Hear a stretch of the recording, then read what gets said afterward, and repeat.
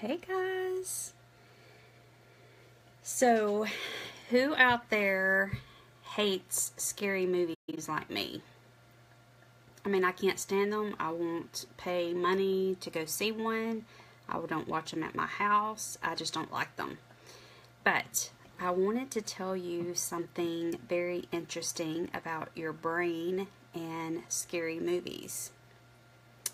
Is anybody out there? Gonna wait for a second to some people to join. I think everybody is probably at work. I was hoping some people might be taking lunch. They can go back and watch the replay. So let me explain something to you. When you go to a scary movie, you know going in that it is fake. There are actors and actresses, there were producers, there were script writers, all of that. You know that it was fake. There are people that work for the movie company that make all of the costumes, the makeup artists, things like that. So you know that it is not real. But yet, when you go into a scary movie and you know it's not real, as the movie is playing, your palms get sweaty, your heart starts racing, you feel like just running up out of your seat, when the big scary monsters come out or whatever.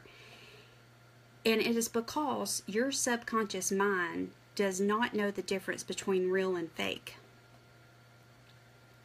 So let that sink in for a second.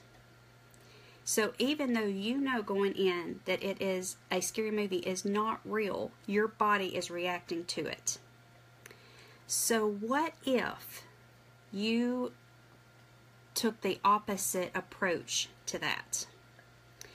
And you were telling yourself good, positive, uplifting things. Remember, your subconscious mind doesn't know the difference between real and fake.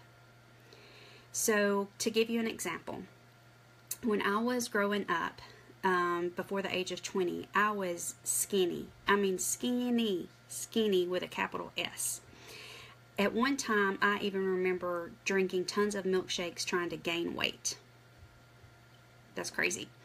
Now, it is the opposite of that. And so, up until recently, if we engaged in a conversation about losing weight, I would always say, I have the metabolism like molasses. It is slow as molasses. My metabolism is so slow.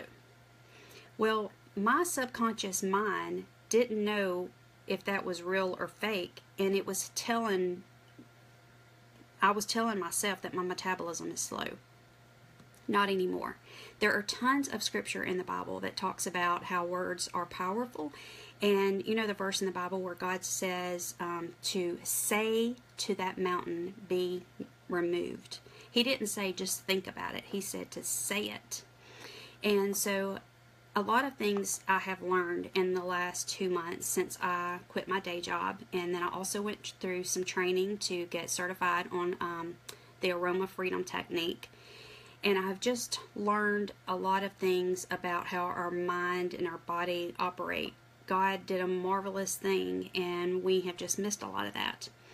So, back to my metabolism. So, once I have learned this, now I constantly say to myself, my metabolism is so fast. I have the fastest metabolism.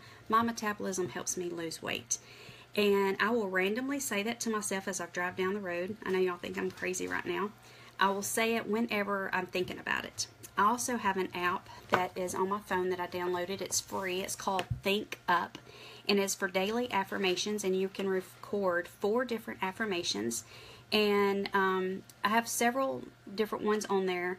One of them is like, I deserve a job that I love. And that one, when I recorded it, I did not know how powerful that was. I was just using a prompt that they had given me on the app. And I thought, oh, that's a good one. I'll record it. And when I play it back to myself, every time I get to that one, I would tear up, like almost start just bawling. And it was because down deep, I did not feel like I was worthy and that I deserved anything. And so it brings a lot of negativity back out of your life. And I also recorded your metabolism is so fast. Or my metabolism is so fast. And so now I hear myself speaking that. So I'm just telling you this, that you need to speak positivity into your life. And there's a scripture in the Bible that talks about speaking things as though they were, not as though they are, but as though they were. So if you are in a situation that is not optimal for you, don't think on that. Don't speak that negativity that goes with that. Speak things as though it were. Things that you want out of life, and positivity that you want, and situations that you want. If you don't have a dime in the bank, do not go around saying, I'm broke, poor pitiful me, I don't have money to do this, I want this out of life. Don't say that. Don't say that. Just say, I have an abundant life. I have an abundance of money. I have an abundance of income. I am freely able to do X, Y, and Z. State those things. Make your subconscious mind believe it. Again, it's like the scary movie that I started off in this video about. Your mind does not know the difference between real and fake. Okay, so when you go to a scary movie, your body's reacting that. Flip that around and use the positivity in your life. Make your life positive and say those things to yourself. Okay, your mind doesn't know that it's not true, but it will come to life, and it's scriptural based. So if you need help in certain areas in your life, when you have goals and you feel like there's negative voices that are just coming after you, and every time you want to do something, it's like, well, I can't do this because blah blah blah. No.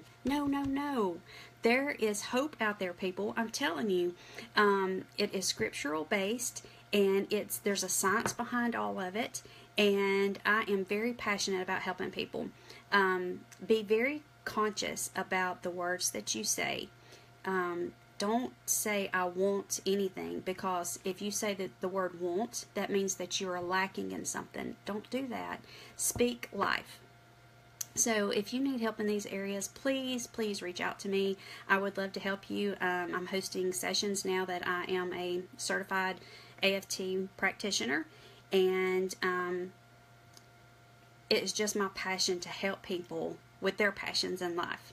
I'll just put it like that.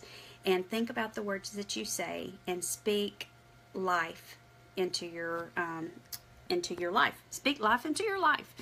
Okay, well, I hope y'all have a blessed day. And again, let me know if I can help any of y'all. Bye.